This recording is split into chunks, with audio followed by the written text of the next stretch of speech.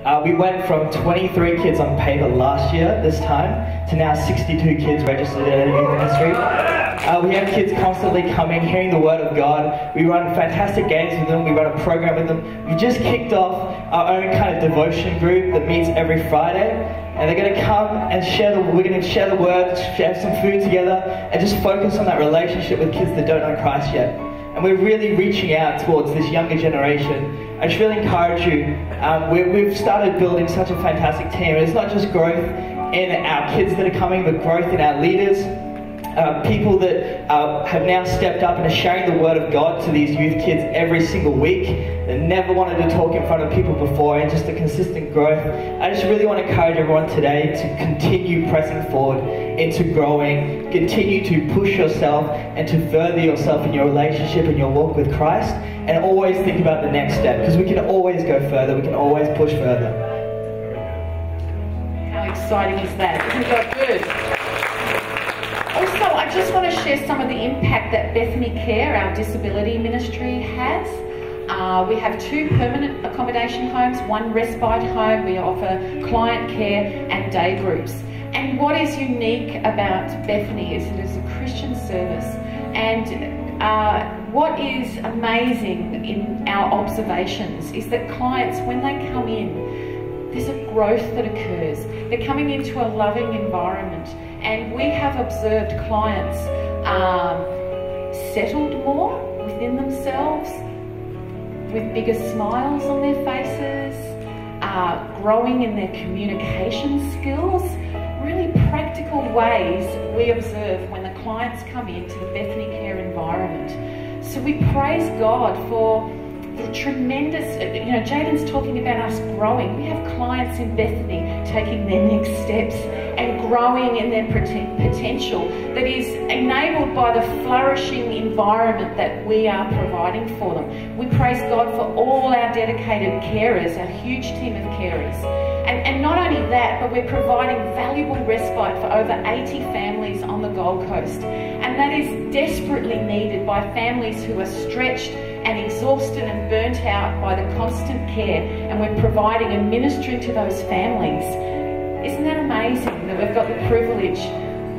My sister has a child with a disability, so it's really close to my heart. And the impact that we're having every single day, 24/7, we provide service. That's something, guys, you can be proud of as Hope, and really celebrate and praise God for what's occurring. You know, when we leave this building, there's still ministry occurring 24/7. Also, our college, Hope College, has over 520 students. And pretty much we have students studying by distance education in every state of Australia. We have classes on the Gold Coast. We have regional campuses in Brisbane, Sydney. We partner with King's Christian College on the Gold Coast to train the senior students in the Certificate 3 in Christian ministry, and we also train in aged care. Just recently, we had feedback received from our aged care students, and I tell you, it brought a tear to my eye. There several, lots of feedback of people who mature age, who had lost their jobs, were going nowhere, felt hopeless, very underconfident, and through our equipping and training and loving and caring for them, and may I say, giving them hope through our training, they've found work, they're flourishing, they're growing in their work, they love what they're doing. And you have to understand, though, their lives have been turned around. They're different people from when they first came in, and that's very exciting for us to play a part in that. We are training youth pastors, youth leaders, we're training pastors in professional development all over Australia. At the moment in Springwood in Queensland, in Brisbane, we have 4 young guys who just graduated from high school. They're doing an internship with their local church, and they are powering in the Word of God. They are powering in it. They're just absorbing it like a sponge. It's such a privilege for us to be able to partner and see that, equipping people in the Word of God. That's desperately what our world needs. Also chaplains in every state of Australia. We are equipping 30 chaplains. Can you believe that? 30 chaplains who are actually on the coalface. And we ring them, we talk to them, we know what they're going through. Challenging, complex situations with people. right there, and we are equipping them, we're praying for them, we're encouraging them, and they are growing in their work as chaplains. All part of what we do, which is part of our fruit.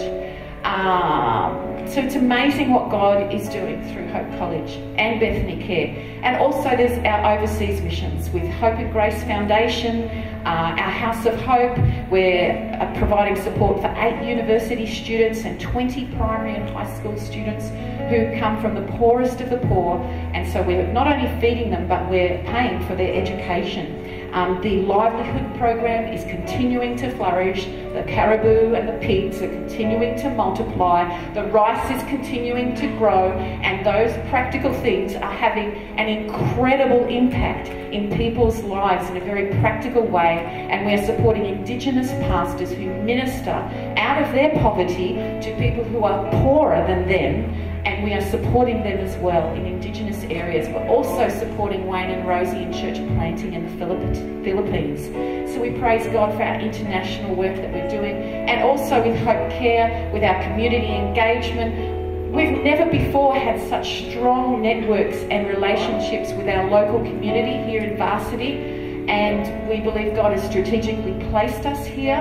And we will be having lots of opportunity to do that again in Winterfest this coming year. So we just want to take a moment to praise God for all that He has been doing just in these last few short months. And we thank God for people serving in all of our teams. We've got worship, tech, kids teams. We've got a huge kids team right now ministering to our children right now as we're in here. We've got youth teams, outreach, pastoral care, new people service teams, ushering. We had 2 new ushers serving this morning. Did you notice?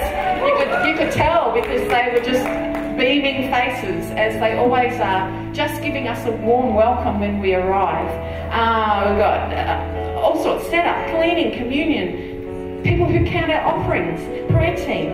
And we praise God for the increase in all of those areas. And we are, as I've said, praying and believing for additional people to serve as we have this desire to grow and make room. So this morning, it's time for us to complete our connection card. And I would like to ask you the question, if you haven't served yet on a team, would you prayerfully consider it?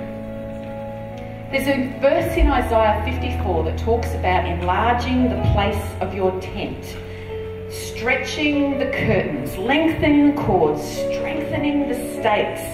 It's talking about getting ready for increase. And I'd just like to ask you this morning, I believe that's for our church. It's for us as individuals, and it's for our church. Get ready for increase. Are we ready for increase?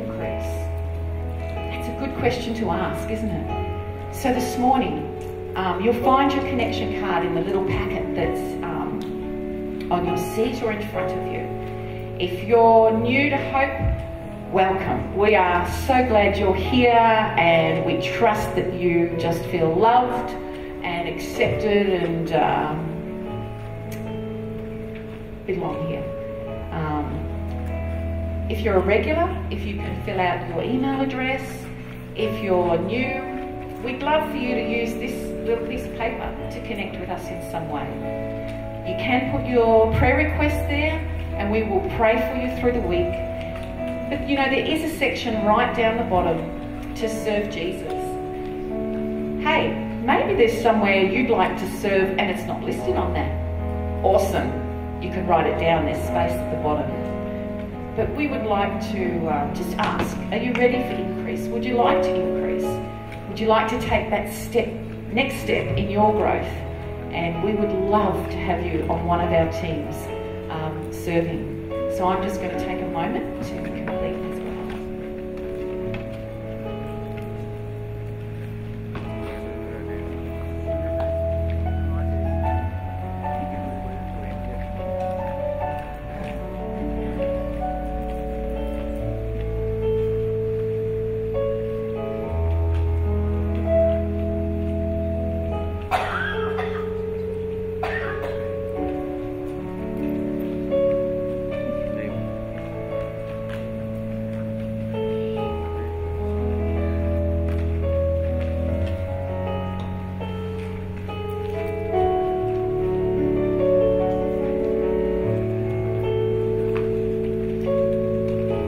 serve an incredible God, don't we?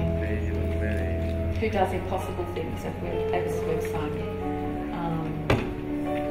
And we thank Him for everything that He's doing in and through us. Okay, now, Pastor Wayne, if you hold on to your connection cards, we will receive them as the buckets come round. Pastor Wayne is going to come and encourage us in our giving. Wonderful, thanks, Janine. So, as you know, there are 3 ways to give. You can use the envelopes that where you got your connection card. There's a couple of envelopes there today. You can use your credit card at the reception desk, and you can use the online giving and the details of that are in the news sheet. As Pastor Janine mentioned, today is Mission Sunday, so if you are using the envelopes, get the red one and put the missions details in, and obviously the blue one is for your normal tithes. Pastor Jean mentioned that we are supporting Philippines today at Hope and Grace Ministries, and also church planting with Wayne and Rosie Downey. We're just thinking about the word, we use the word offering, don't we? And obviously the word offer, it's got a whole range of different meanings. It means that we can present or proffer something to someone, and they might accept it or reject it according to their choice. So can I offer you a drink? Can I offer you a cup of coffee afterwards? And Jesus offers us the free gift of salvation, and we can accept it or we can reject it, but the offer is there. Another meaning of the word offering is to express readiness to do something on behalf of somebody. He offered to fix the gate. Can I give you a hand with that? And Jesus offers to be with us.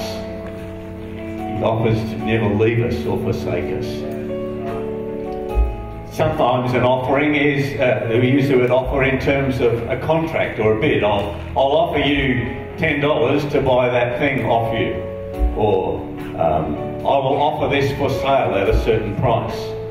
So, or we put our house up for auction, and it goes to the person who makes the highest offer.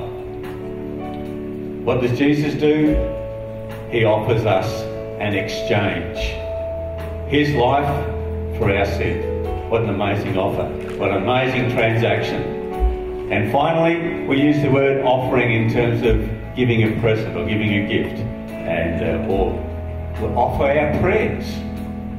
And we also use it in a financial way by offering our gifts through our tithes and offerings here today. So, as we come today, and Pastor Janine's talked to us about the whole range of activities that are involved in the ministries of Hope Church and the College and Bethany Care.